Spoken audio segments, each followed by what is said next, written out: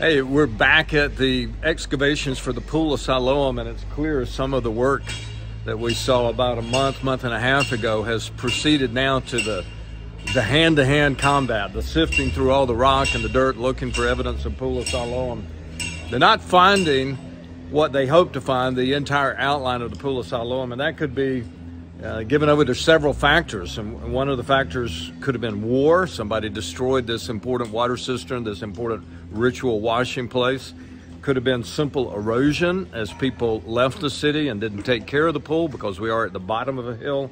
Most likely explanation is people used these very good stones to build the next level of homes in Jerusalem. It is a big surprise that we didn't find the rest of the Pool of Siloam yet.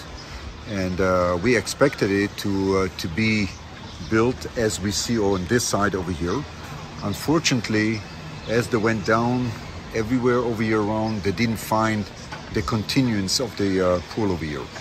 And that's why right now they started to do some excavations very near to the part we have to see whether some of it is still down here.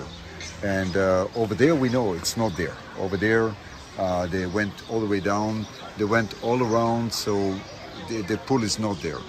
Maybe somebody took the stones in one of the times along the history. We don't know exactly, but that's what we think, that those are nice stones, and people probably took the stones in order to reuse it somewhere else. But maybe at least this part over here, the close to the part we still have. So right now they're doing the excavations in order to find out whether at least this part is still here.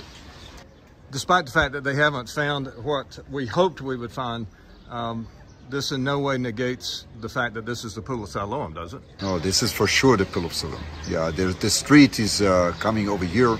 We just have been to the street. We know the street is coming to here, and therefore that has to be the Pool of Siloam from the Second Temple time. Work is going to go on here for a couple of years, maybe longer. There's no telling what we're going to find, but there's no doubt this is indeed the Pool of Siloam.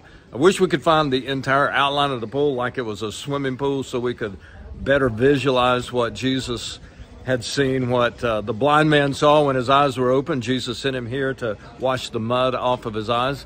But nevertheless, this is still one of the most exciting sights in all of Jerusalem, in all of Israel, frankly, in all of the biblical world. The Pool of Siloam coming back to life in Jerusalem.